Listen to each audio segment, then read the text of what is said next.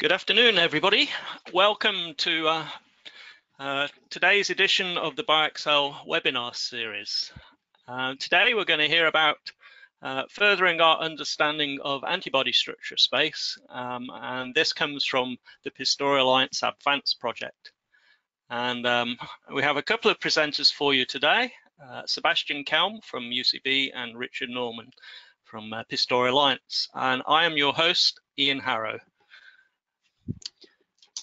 So, moving along, hopefully. This is to remind you that this webinar is being recorded. First, I'll start with a short overview of BioExcel. BioExcel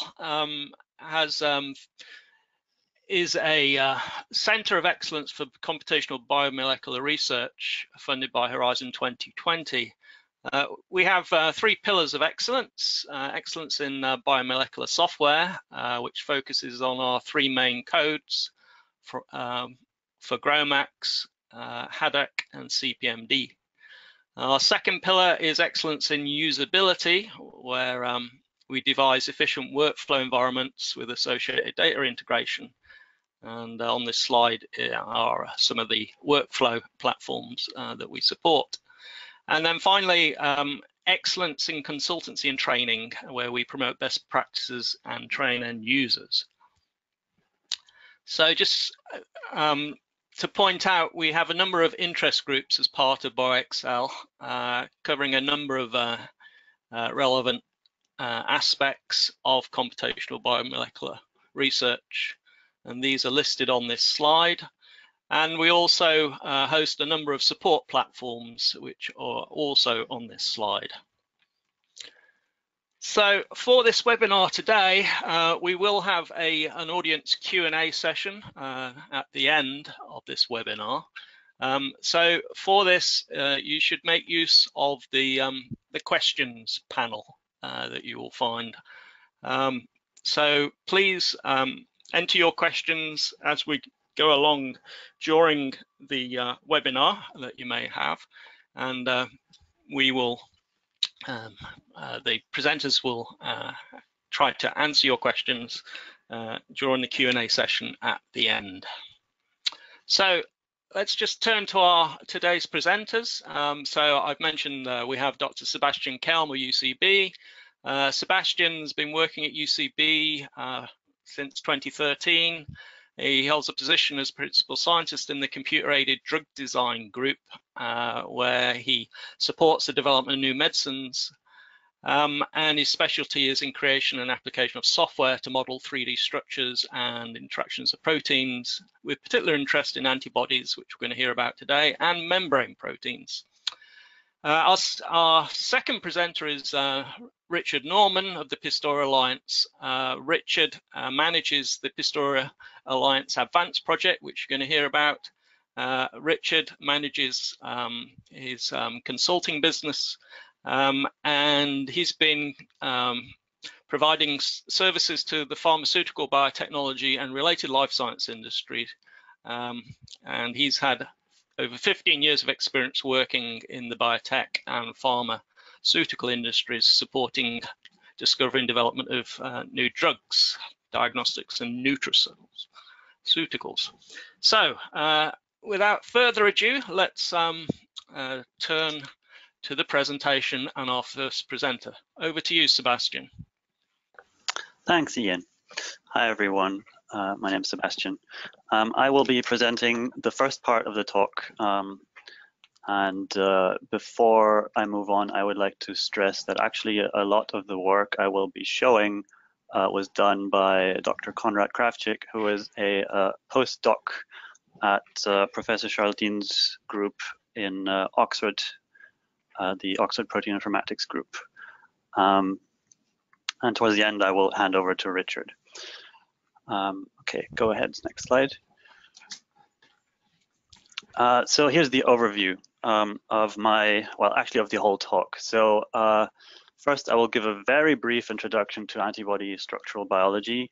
I should say I'm not an antibody biologist, I'm a computational person, but I will aim to give a very brief introduction for those of us who aren't working in the antibody field. I will then talk about the impact of 3D structural information on therapeutic antibody projects, specifically with 3 examples at UCB, the company I'm working for. And then I will give a comment of the application of 3D modeling, and especially with a view towards large-scale applications to next-generation sequencing data sets, which can have millions of sequences. And then move on to the problem of being able to model all of those millions of sequences and essentially figuring out where the gaps in our knowledge are in terms of our ability to model. And then I will hand over to Richard, who will present the Pistoia Alliance AbVance project, which aims to address some of the gaps in our knowledge in this field. Okay, next slide.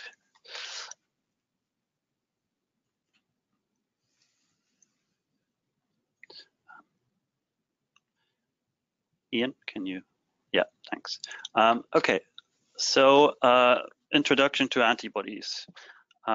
We have, or I will mention 2 types of antibodies in this talk, so I'm concentrating on these.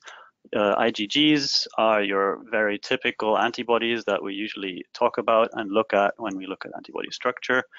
You can see the rough domain makeup here on the left with 3 constant domains in the heavy chain, with a variable domain at the top, and a light chain with the constant domain and the variable domain. 2 copies of each of these make up the antibody. The IgGs are essentially the largest part of your adaptive immune response and are secreted in the blood as a response to invasion by pathogens. The IgMs are a different version, essentially a different isotype of antibodies, which when in the blood appear as this type of pentamer you can see there. They're otherwise quite similar in shape to the IgGs, and they are essentially an earlier version of antibodies, which is prevalent mainly immediately after invasion by pathogens. And in the blood, they are present as these pentamers, but they're also present as a B cell surface receptor, so as a single copy of an antibody on the B cell surface. Next slide. If we look at these antibody structures as a just slightly more realistic version, this is still a cartoon representation, of course. Then here on the left, you have an IgG molecule with a heavy chain, 2 copies of the heavy chain in bluish colors and light chains in greenish colors. In the middle, you have the variable region zoomed in, which has 6 loop structures here highlighted, which form the complementarity determining region loops, which, as the name suggests, determine the complementarity with the antigen. So they determine what protein an antibody binds to. And that's where most of the sequence variability is as well in these antibodies. On the right side, you have such a V region of an antibody bound to an antigen, with on the left side in red highlighted the paratope, which is essentially the union of all of these complementarity determining regions, and it is essentially those parts of those CDR loops that interact with the antigen. And on the antigen side, you have the epitope, which is the residues on the antigen that interact with the antibody. Next slide. Now we have a huge number of potential antibodies in our body. Our body can make a huge variety of antibody sequences that are potentially complementary to a huge variety of antigens.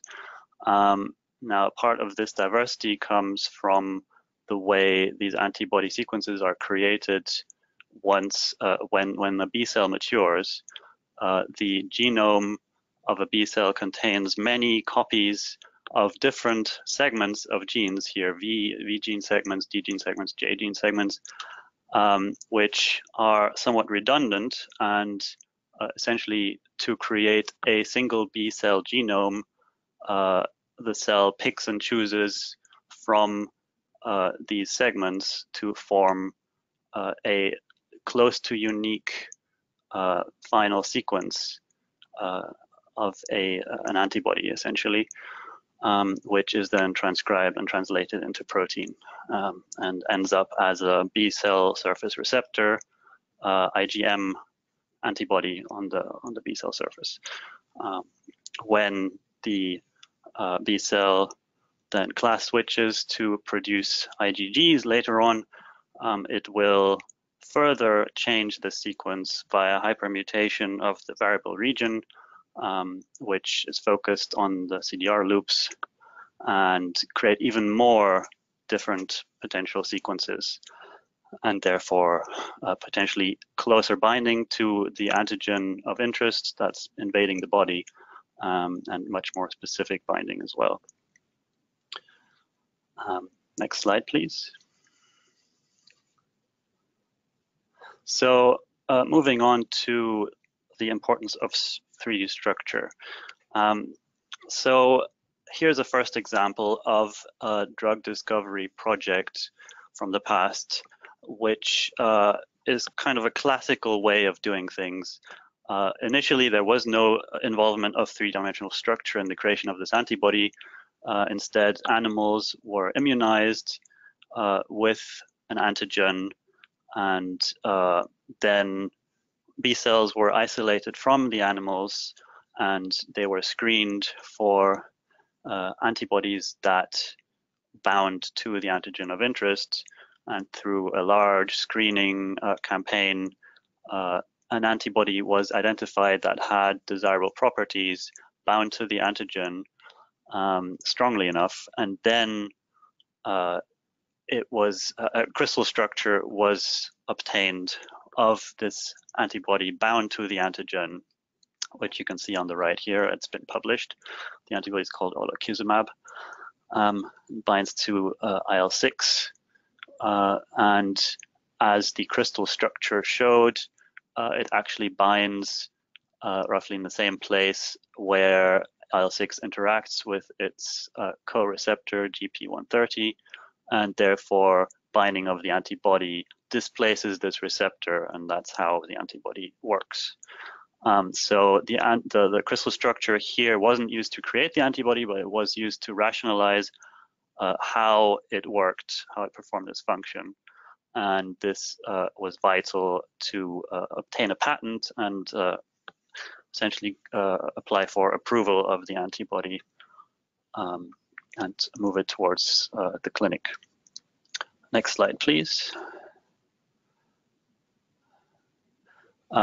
A different approach here, which is also becoming fairly common now, is to start from an existing antibody, which may have been identified using the screening approach I just talked about, or phage display, or something else, and then trying to engineer it in silico, so on the computer, to improve its binding affinity to an antigen. At UCB, we have a tool which produces pictures such as the one on the right, where given a crystal structure of the antibody bound to the antigen, we can essentially scan the surface of the antigen and generate these contact preference clouds, which tell you which kinds of atoms should be in the vicinity of each atom on the antigen surface in order to essentially satisfy that antigen surface. So we can then look at the overlap between the antibody side chain structures and these contact preference clouds and see where we can improve this overlap. essentially, for example, here at the bottom, mutating this threonine to a glutamate would move the side chain into this contact preference cloud, where in this case it would satisfy this and essentially generate a favorable score. And of course, once you've created a design in silico, you then need to go to the lab and test, usually not just one, but a series of designs, and hopefully get some that improve affinity. In this case, we had an antibody which bound to one particular isotype of a protein, and we wanted to make it bind to a second isotype of the same protein.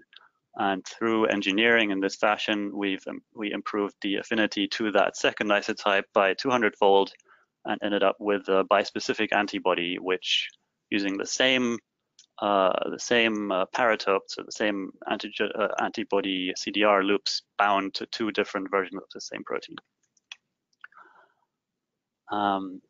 Next slide, please. Hold on, one back. There we go, de novo design.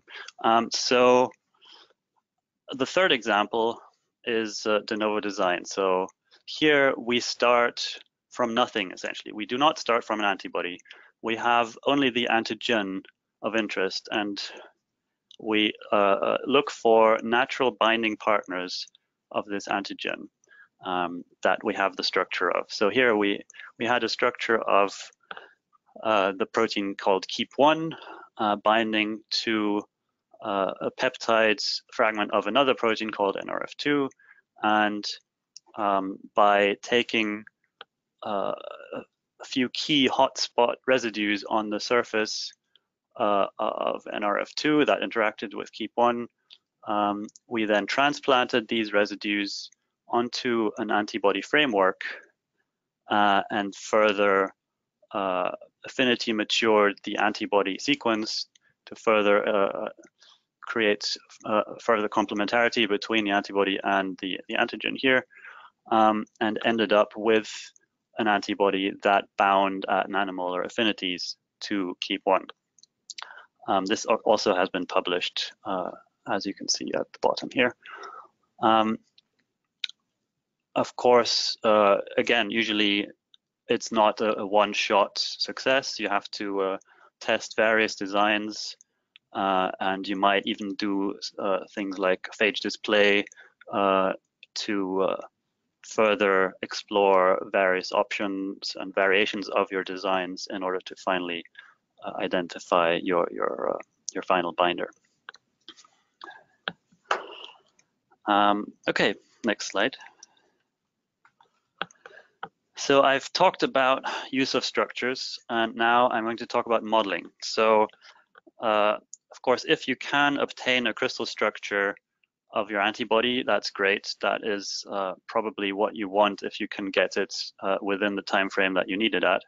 However, it's not always possible to do this quickly, and it's not always possible to do this on a large scale, which is when you need to do modeling. So our collaborators in Professor Charlotte Dean's group have made a tool called a body builder, which Richard will mention again later on.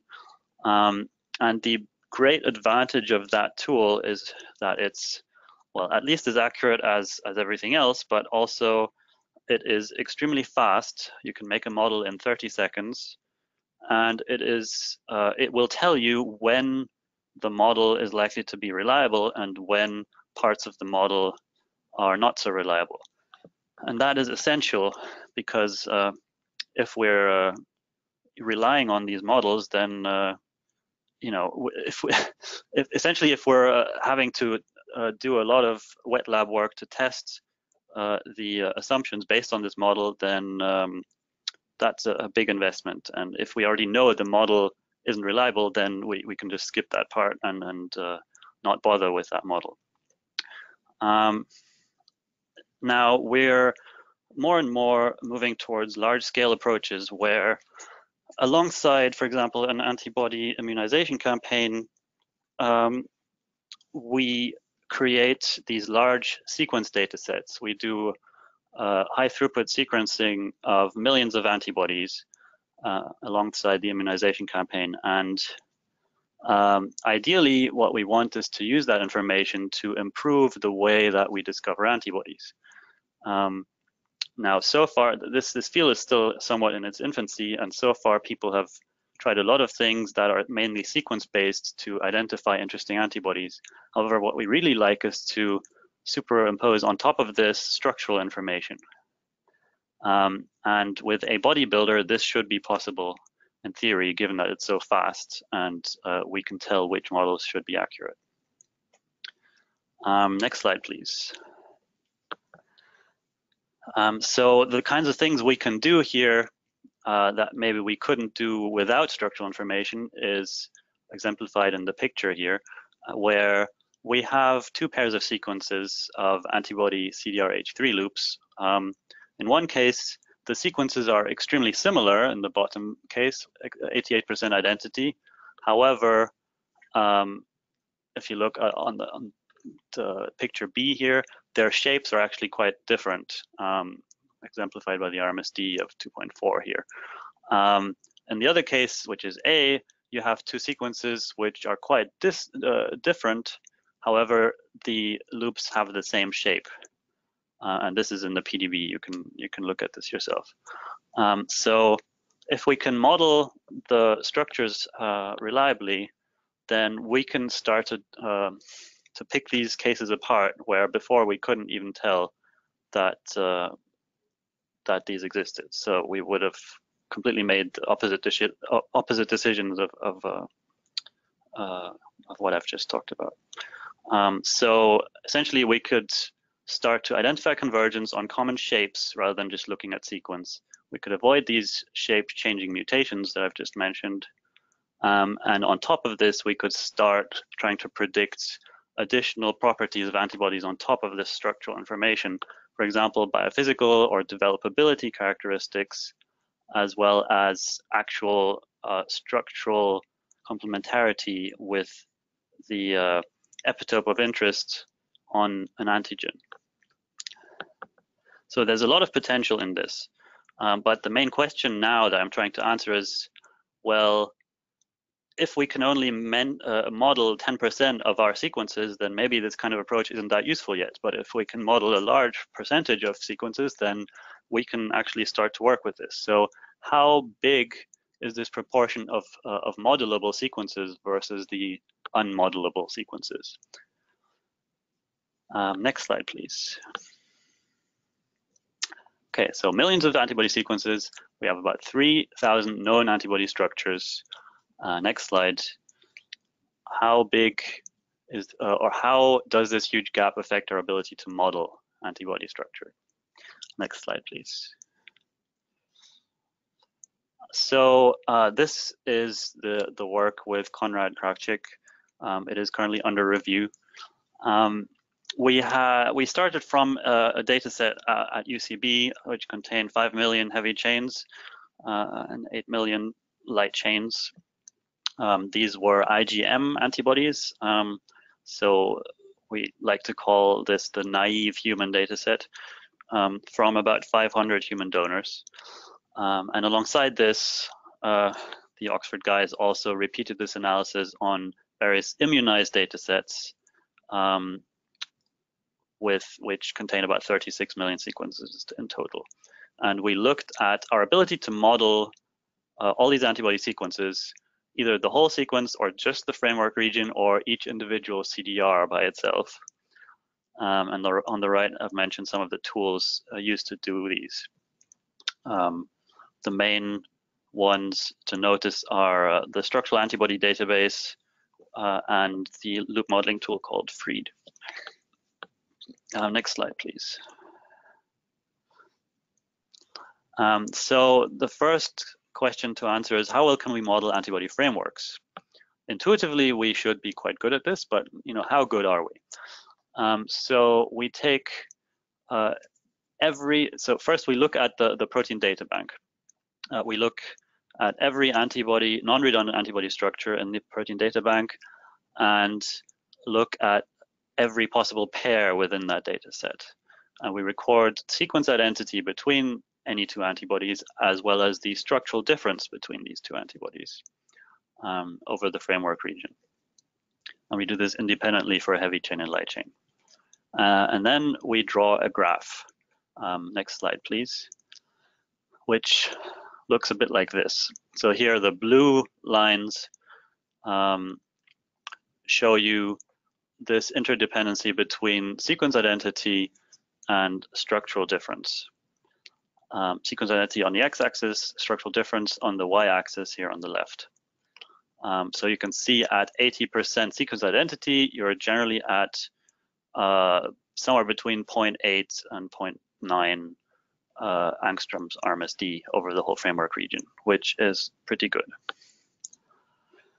And then we also look at our NGS sequence data set, and for each sequence in that data set, we search the PDB for the closest template antibody structure. So the most sequence identical antibody in the protein data bank, and we add those up and draw this histogram in pink. So therefore, if you look at this line at 80% identity, everything to the right of this line makes up about 99% of the sequences of antibody frameworks in our NGS dataset, which means, if you go to the next slide, that for 99% of the framework sequences, we can create a model that's better than 1 angstrom RMSD. And the same graph that's for the heavy chains on the right side is for the light chains on the left side. It's roughly the same trend. So we are very good at modeling frameworks. And most frameworks, 99% of frameworks, we can model. Next slide. Now we're going to look at the CDR region. So again, we go through our NGS data set. For each sequence in the data set, we consider each CDR sequence individually. And we look at, we try to find loops within the protein data bank that we have the structure for that have either identical sequence or that have a close enough sequence so that we can model it using our freed knowledge-based loop prediction algorithm. And next slide, please. These are the numbers that we come up with. So in summary, essentially, most of the CDRs are very modelable. For all of the CDRs except for CDRH3, we can model at least 98% of the cases. For CDRH3, which, as we know, is the hardest to model, we can model about 2/3 of the naive sequences and nearly half of the immunized sequences in our various data sets. I should say we're probably overestimating our ability to model, mainly because none of these analyses consider the effects of heavy light chain pairing, because NGS data sets are typically unpaired, and ours certainly are.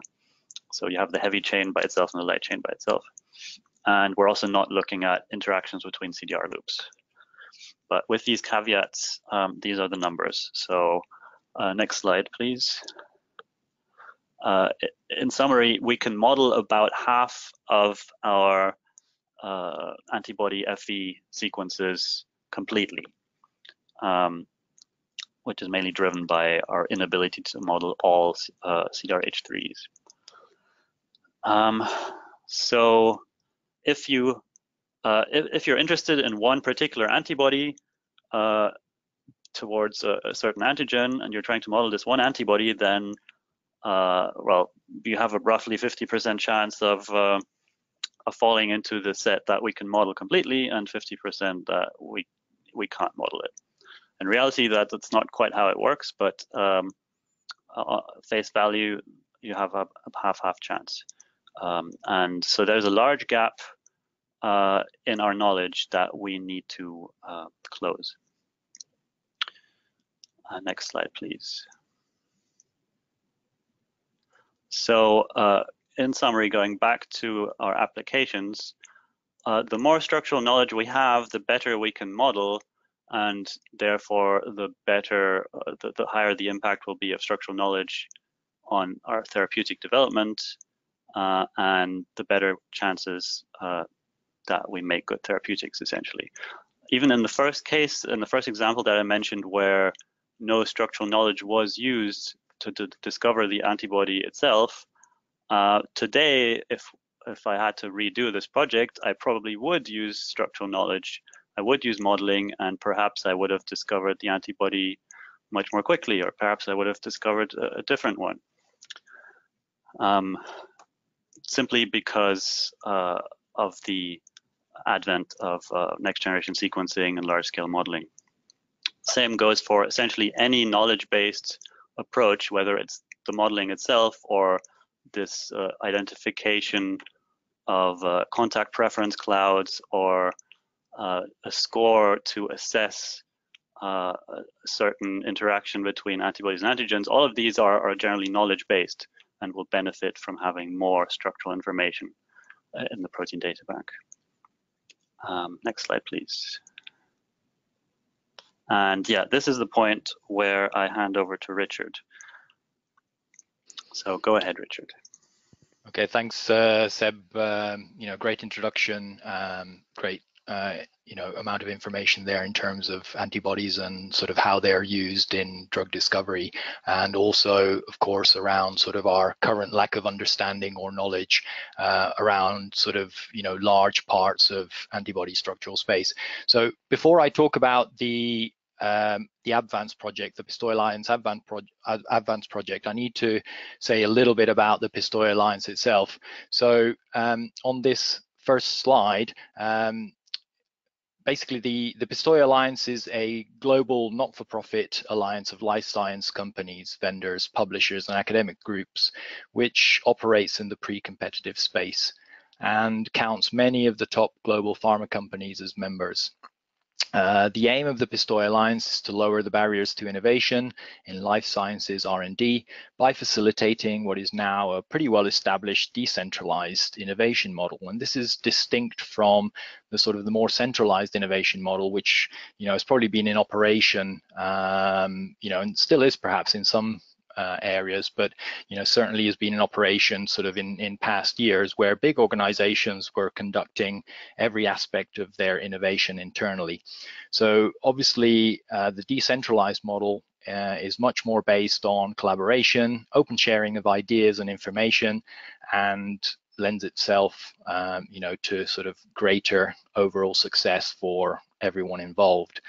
Now, on this slide, I've also shown some examples of how business value is brought about in the pre-competitive space, and this sort of includes things like building new standards and tools and sharing or defining best practices. So next slide, please. So the Pistoia Alliance value proposition is focused on 3 key areas. Represented in gray, value is achieved by retaining existing members and attracting new members. So the way the Pistoia Alliance is set up is to serve its member interests, and no idea or activity is progressed without member buy-in and support. Represented in blue is the value which is achieved by running innovation challenges and competitions, things like startup challenges and hackathons. And then finally, represented in red is the value achieved by turning member ideas into projects which deliver added value to those members or the community as a whole. And in the next slide, I will go into that in a little bit more detail. So next slide, thank you. So all ideas submitted by members through the Pistoia Alliance tool. So we do have a tool for this. Go through a formal process which involves not only openly sharing these ideas, but then sort of follow up, obtaining of buy-in, funding, and creating a business case. If this is then approved, projects are normally officially launched, and then to obviously deliver the value proposition which is set out in that business case. The Pistoia Alliance has an active portfolio of projects, and I'm just going to pick a couple of these as examples to highlight the sort of thing that we're doing. So for example, the Chemical Safety Library project has put together a database which is dedicated to sharing previously inaccessible hazardous reaction information in the interest of increased lab and personal safety across chemical industries. Now, previously, this kind of information would have only been available within the companies where particular incidents had happened or occurred. Okay. The second example is the HELM project. Now, HELM stands for Hierarchical Editing Language for Macromolecules, and the project has delivered a tool which enables the representation of a wide range of biomolecules, so proteins, nucleotides, antibody drug conjugates, etc., whose size and complexity renders existing small molecule and sequence-based informatic methodologies impractical or unusable. So you can sort of think of this in a way as you know, a smile string for all biomolecules. Now, as well as the active portfolio, the Pistoia Alliance also has an interesting developing portfolio, and I'm just going to say a little bit more about the community of interest around AI and machine learning, since this is pretty hot topic at the moment. So a recent survey which was carried out by the Pistoia Alliance found that 72% of life science professionals believe that their industry is behind other industries in terms of development of AI. So to address this, Pistoia Alliance has established an AI Center of Excellence, which holds regular webinars and discussions around the theme. And in addition to this, there's also two work streams ongoing. One which is looking at establishing best practices in AI, and a second one which is specifically developing use cases in areas of common interest where there are large amounts of data available. And if you go to the website, and you know, the link to the website was on one of my previous slides, you can find out more about these projects and initiatives that are currently ongoing. Okay, next slide, please. So moving on to the Pistoia Alliance AbVance project. We are a team of professionals from pharma, biotech, and academia, and consist of structural biologists, bioinformaticians, modelers, all supported by the Pistoia Alliance. Seb is a part of that team, and also Conrad and Professor Charlotte Dean as well is part of this initiative. The project is funded by pharma, by GSK, Roche, and Lilly, and it's supported by the PDB. So next slide, please. Okay, so I mentioned ideas and sort of moving those ideas through the Pistoia Alliance sort of innovation process. So the idea actually came about for this project some years ago at an EMBL EBI workshop to meet the challenge basically described by Seb earlier. How can we plug the gaps in our knowledge of antibody structural space beyond just, you know, waiting for organic growth of the PDB, for example? And the thinking was that a quick win could be to release existing proprietary structures owned by pharma companies that had no associated IP with them into the PDB. Okay, now these structures may not provide the sort of biggest bang for buck in terms of a novelty perspective, but information on any structure, and especially those derived, you know, in the context of drug discovery efforts, will probably give some added value. That is one approach. What would add the most value, and this is sort of the second approach, is if we could pick the right structures, i.e., which structures, if solved, will deliver the most knowledge or most new knowledge in the least populated areas of antibody structural space.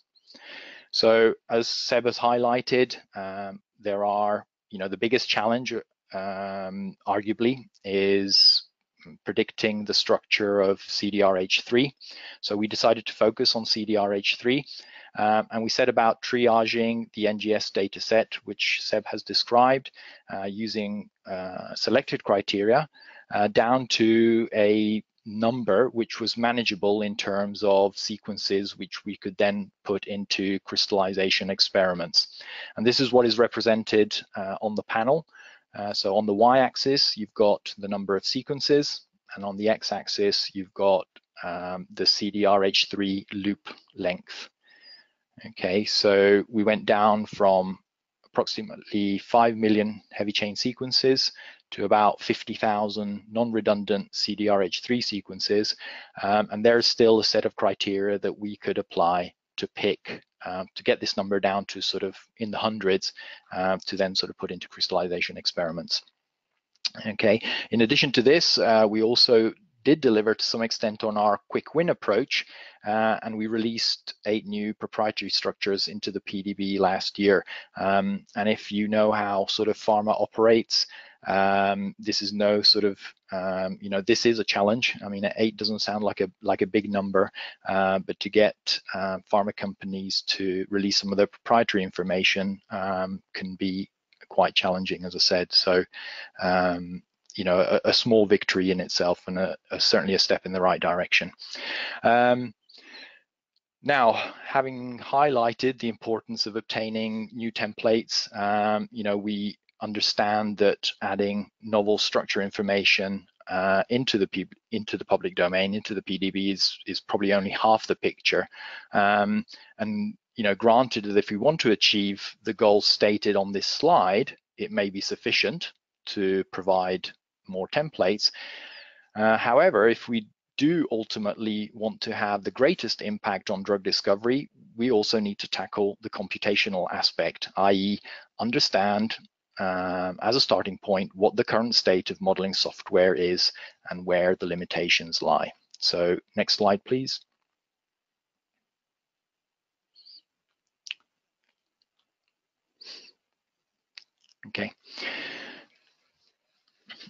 Okay, so basically there's, you know, 2 to 3, depending on how you look at it, approaches to modeling antibody structures. These are knowledge-based approaches, ab initio approaches, or a combination of the two, the so-called hybrid approach. Knowledge-based antibody modeling is the most common approach, and it follows a fairly well-established process, which is based on availability of the appropriate template. And this is what's shown in the panel on the right.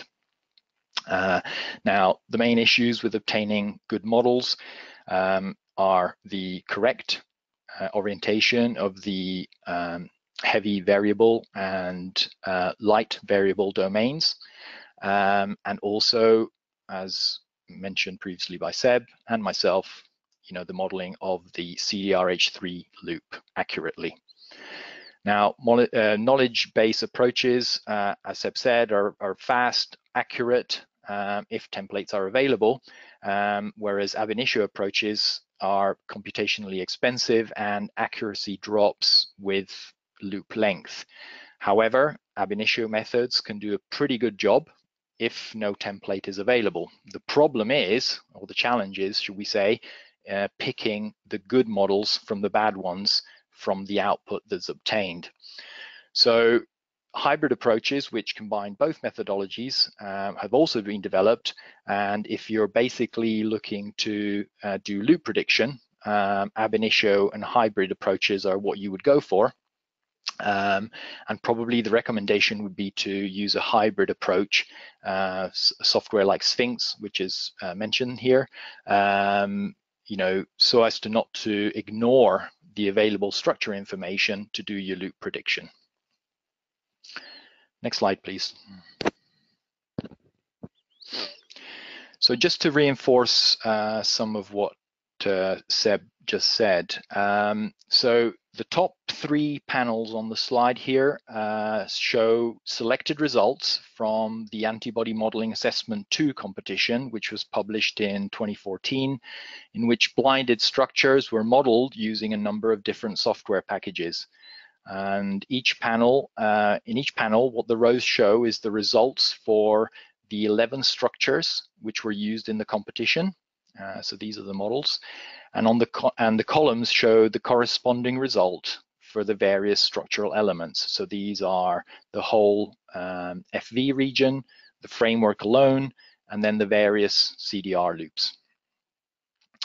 So the results are color-coded in terms of backbone RMSD between the solved crystal structure and the model produced for the competition. And there's probably no surprise in that the competition highlights that the existing challenge is with modeling CDRH3 in particular. So if you look at the column on the far right, for each of those panels, you can see, a lot of red and orange, which is obviously not good, and less so of the green. Whereas if you look at the second column from the left, which is the framework region, as Seb highlighted, it's mostly green. Okay. Now, if we look at the bottom right panel, so these are results produced by AbodyBuilder, which has been mentioned by Seb in 2016, and what this suggests is that software capabilities have moved in the right direction over, sort of the few years from when the AMA 2 competition was held, since in theory the same database was used to provide templates for both sets of analyses. However, it's always difficult to establish whether you're doing a like-for-like comparison when you're doing this sort of retrospective assessment. However, as Seb sort of mentioned, the biggest advantages of using something like AbodyBuilder is not only the speed and reliability, and by reliability we mean representation of knowing, in this case, which row you are in terms of this panel, because most software won't actually tell you that. So as an example is, if each of these rows was an output from your modeling exercise, you wouldn't actually know with other software which row you were in, i.e. which model to pick and to take forward, whereas AbodyBuilder gives you an indication of that. There's two important points that I want to emphasize in terms of modeling software. So all these methods, first is that all these methods are based on modeling and measuring accuracy of the C-alpha RMSD. So side chains are to some extent an afterthought. They're not included in the computation. There is software available that takes care of side chains, but I'm not going to go sort of into those specifically. And then the second point is that all these methods are focused on modeling uncomplexed antibodies. Yeah, and when you're thinking of drug discovery, arguably the most value is in understanding the structure of your antibody-antigen complex, as Seb has highlighted already. Next slide, please. Okay, so as part of the AbVance project, the Pistoia Alliance AbVance project, at the end of last year, we established additional collaborations with BioExcel, with MedImmune, and the Spanish National Research Council, and we put together a funding proposal to the European Union under the Horizon 2020 program with a view to take AbVance project work forward. Now, sad to say that despite receiving a very competitive score of 79%, we were informed last month that we were not awarded the funding this time around. However, we do believe, I certainly believe, that we have a very innovative and competitive proposal, and as such, we are likely to take it forward again this year. So what are we actually looking to do? Next slide, please. So our integrated modeling of antibodies proposal, or mAbs for short, includes the generation of novel structure equity and also an approach to improve our computational capabilities for modeling antibody-antigen complexes based on integrating GROMACS and haddock. Okay. Now, as I said before, understanding and improving antibody-antigen interactions is in many ways at the heart of every successful antibody drug discovery project, and this can't be done with information on the antibody alone. Although you could argue that knowledge of the structure, whether it's a crystal structure or a model, together with experimental data, would certainly help. Existing software has been used to date in a piecemeal fashion to provide complex structure information, but we believe that having a single process which produces a refined, complex model based on structure and experimental information from real drug discovery projects could add distinct value. Okay, so to summarize, next slide, please.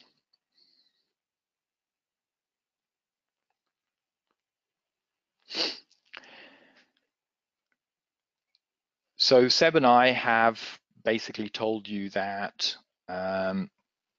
you know, having available and accurate structure information throughout the life cycle of a drug discovery process or project is important to increase the confidence in making decisions. We currently have tools which can predict most regions of the antibody with a pretty good degree of accuracy. We're pretty good at the framework. And you know, this gives you obviously high confidence in the results, and we can do this fairly quickly, and we can apply this to millions of sequences at a time. However, there are important regions for which we still have considerable gaps in our capabilities and our understanding, namely around CDRH3. And the Pistoia Alliance AbVance project aims to address these challenges by taking both a structure and computational approach, and through the mAbs proposal, which I've just described, have a direct impact on real drug discovery use cases by focusing on structures of complexes. So next slide, please. Okay, so if you found what you've heard today interesting, or if you have any comments or ideas, please get in touch with me. There are opportunities for those who can to get involved and participate in the project, primarily around contributing structures and or resources, and or also to join this year's funding proposal, mAbs funding proposal, that is. So at this stage, I thank you for your attention, and I'm going to hand back over to Ian. Hi, thank you very much from Seb and Richard for such an interesting pair of talks. So I'd like to encourage everybody who's still with us to ask any questions. So far, I haven't seen any appear in the panel yet. Let's see if I can, yeah, okay. Yeah, if you could enter your questions, that would be good. I think Rossen may have a question, and he is able to talk to us. Rossen? Yes. Thanks, Richard and Sebastian. It was really interesting to hear about antibodies. And I was interested the software that is currently used for modeling, Antibody Builder and the other tools. How efficient is it? How productive can you be with it on these HPC resources that are currently available? Is it pretty streamlined, the whole procedure? What's the throughput that you can get? What are the opportunities for improvement there?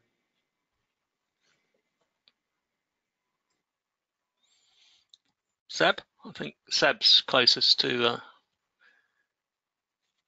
a builder. Are you able to talk to us, Seb? Seb was okay. muted. Hello. Now you can hear me. Yeah. Yes. So Antibody Builder. Yeah.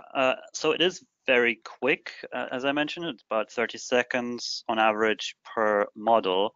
It is written in Python, and I mean, it's mainly written in a way where to parallelize it, you would need to run, you know, multiple copies of the tool, one copy per core or so. So it's basically, it has been run in Oxford and I think on Amazon AWS in large scale I think mainly via some shell scripts, hundreds of CPUs at a time at least. And I don't know exactly the numbers in terms of how well it scales, but it should scale fairly well. The main bottleneck is possibly the I/O essentially, so the reading from the disk quickly, since at least the loop modeling part will perform a database search. You can also parallelize a single run if you want to, mainly by modeling, I think searching for multiple CDR templates at the time, but I think mainly it's meant to be run multiple copies of the A-body builder process on multiple cores. I don't know if that answers your question exactly, but essentially, I'm sure you could perform additional integration with queuing systems, etc., to streamline the use on HPC clusters. Great, thanks, Seb. I've got questions coming in now. 3 questions have appeared in the question panel. In the interest of speed, I'll identify the asker and read out the questions and proceed from there. So this is from Mauricio Menegatirigio. Apologies for the pronunciation. The question is, how does compute charges in silico to evaluate protein antibody interactions? If we think in terms of electrostatic potential, this is very important to assess the interaction. So are you able to compute charges, I think is basically part of that question. Yes, so I think this alludes a bit to this approach I mentioned with the contact clouds. So that particular approach doesn't do any physics-based calculations. It is a purely knowledge-driven approach. So it's basically completely based on statistics. So if you see certain charged amino acids, atoms of amino acids interact with certain other charged atoms in another amino acid, then that would be represented in those contact clouds that you see. You can use a completely different approach, of course. You can use various energy functions that will try to compute charges in a more physics-driven manner and use that to score. And certainly people do that. We do it as well, mainly in the context of molecular dynamics simulations, etc., and free energy calculations. But that is a completely separate method from what I've talked about. Okay, thanks for that. I've got another question from Sid Sridharan. How did you select the 50K sequences for modeling? What is the sequence identity of these to known structures? His question. Yeah, hi Sid. Yeah. Yes. So that was the numbers that Richard showed, reducing the 5 million sequences down to 50,000. That included quite a number of filters. The actual, essentially, sequence redundancy, I think, is what you're asking. So between these sequences in that 50,000 set, you would have at least 5 mutations between any 2 sequences. So if you reduce that number to, say, 3, you would have a much larger sequence data set. So this is a very crude way of reducing numbers. We also did additional filtering, including this whole modelability idea that I mentioned as well, and a few other things, including, you know, developability problems that are easy to predict, etc. But you would probably want to prioritize this data set even more, and you could do it certainly with a view towards essentially looking at numbers of sequences that are similar to this particular H3 sequence in the known antibody sequence space, which we could, you know, talk about more, but we're running out of time, unfortunately. We're running out of time. Anyway, thank you for those questions. We are indeed running out of time, and I have just one final slide, which is about the next webinar. That is entitled BioSimSpace, Filling the Gaps Between Molecular Simulation Codes. And this will be given by Christopher Woods of University of Bristol at the end of this month on the 27th. So everybody who has called in today would be welcome to attend our next webinar. Thank you very much, everybody, for attending today. Thank you, especially to our presenters. Bye-bye. Thanks. Bye-bye.